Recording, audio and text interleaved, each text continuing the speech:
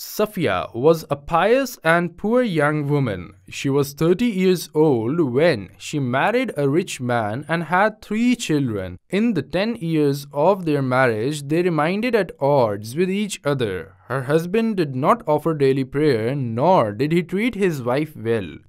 He also wasn't happy with the fact that Safiya gave their children religious education. She always advised him to offer prayer and realize his responsibilities and be patient with his bad manners so that he may repent to God. But she was shocked when he divorced her at the age of 40.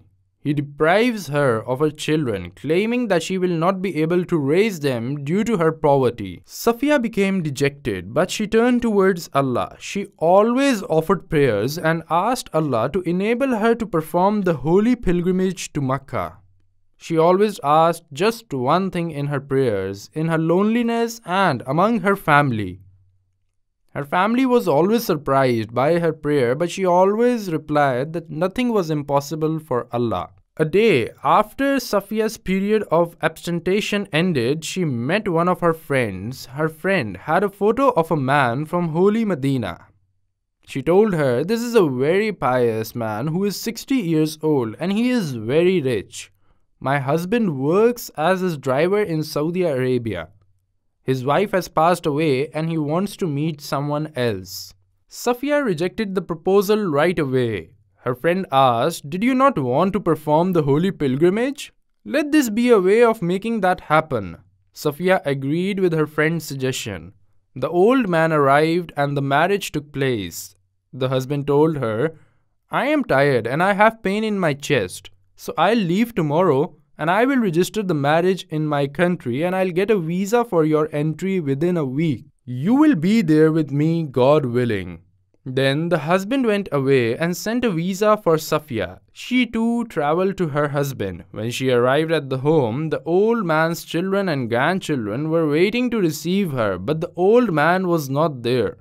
When she inquired about him, she was told that he had passed away. The children said, "He has passed away 3 days after he arrived here. The religious scholars have told us that the marriage is complete according to Sharia and it was better if our mother spent her abstention period here at our home. You are also entitled to your complete share in the inheritance." Safiya could not believe what she was hearing and seeing, but she stayed there to complete her abstention period.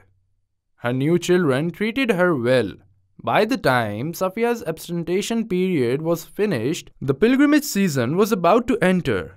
Safiya asked her eldest son to accompany her to pilgrimage. He agreed and went with her to perform the pilgrimage. After the pilgrimage, her sons asked her if she wanted to stay with them or return to her country. She told them that she wanted to return to her country, so they gave her all the remaining dower and she returned to her country.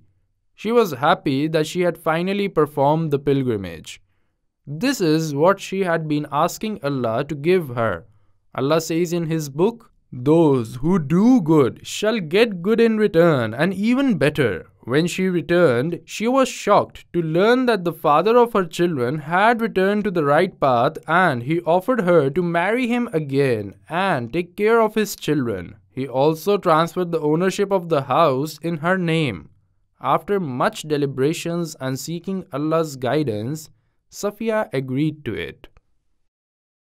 وَإِذَا سَأَلَكَ عِبَادِي عَنِّي فَإِنِّي قَرِيبٌ أُجِيبُ دَعْوَةَ الدَّاعِ إِذَا دَعَانِ فَلْيَسْتَجِيبُوا لِي وَلْيُؤْمِنُوا بِي لَعَلَّهُمْ يَرْشُدُونَ.